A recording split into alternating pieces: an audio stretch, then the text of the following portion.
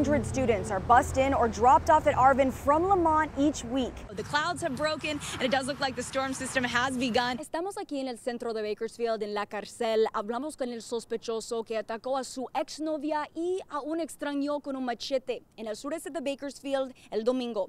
Hoy está tras las rejas, pero él dice que le sorprende que lo acusan de 2 cargos de intento de asesinato. Polls closed here in Cal City this evening at 8, and that's when the counting began. I had to come meet Kathy and see what all the hype was about. They're faced with the difficult task of balancing a budget that is $1.8 million short. Fueron varias las ceremonias que se llevaron a cabo en nuestra comunidad en honor a las víctimas que perdimos en el ataque de 11 de septiembre de 2001. You got to take a look at this line though, because this is the real story.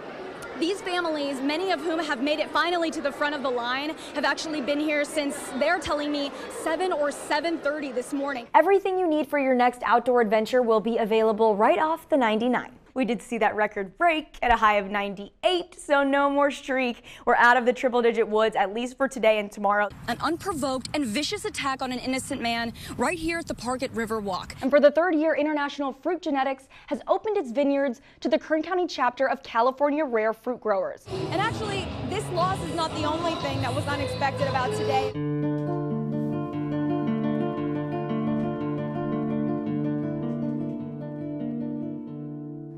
One natural disaster in South America over a year ago sheds unnerving light on the uphill reality of long-term recuperation.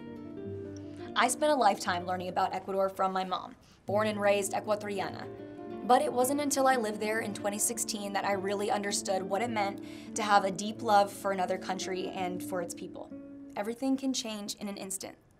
And in this case, it did. Entire towns in Ecuador have been reduced to piles of rubble. Brick and debris were falling on us. A crushing 7.8 magnitude earthquake hit Ecuador. For me, and I think for most people, it was the fear of not knowing what was going to happen next. Another tremor, a larger earthquake. There was a real and penetrating fear of a tsunami for weeks. He was just one of my students. I've got over 200 students. I didn't really tell many people. Earth science teacher Judy Ferris was beginning another school year at Centennial High.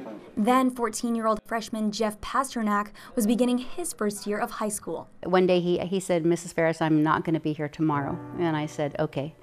And so I gave him some work ahead of time. She was the 2nd person I told at school. And then when he came back the next day, he said, "Mrs. Ferris, they are moving me. I'm not going to be here anymore."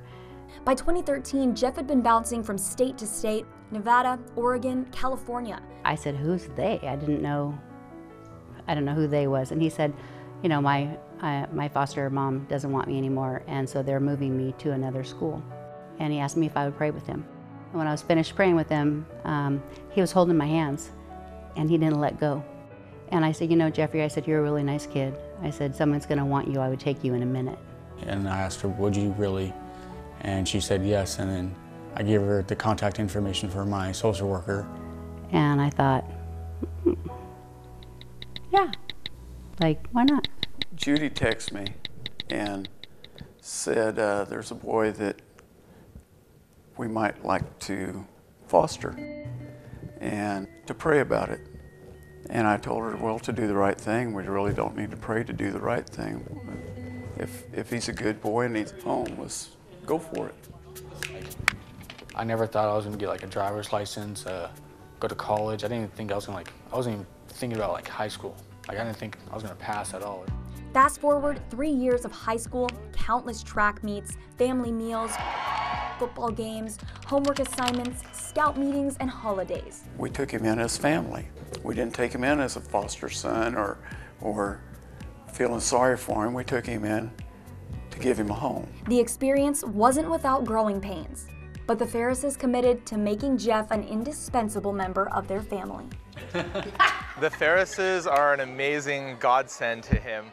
The love and support that they have shown that young man, it close to brings me to tears. I might be like lacking some skills because I wasn't taught them younger, but it doesn't mean I can't learn them still. That's what they've taught me big time.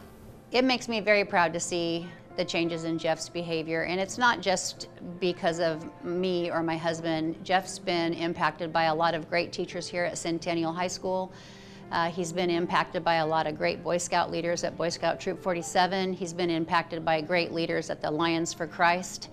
He has had a group of grown-ups working on him for the last 4 years, and everyone did their part. I feel like I'm in debt to them, and when I'm older, I'm definitely going to keep coming back here and hang out and smile and be a helpful, friendly family member.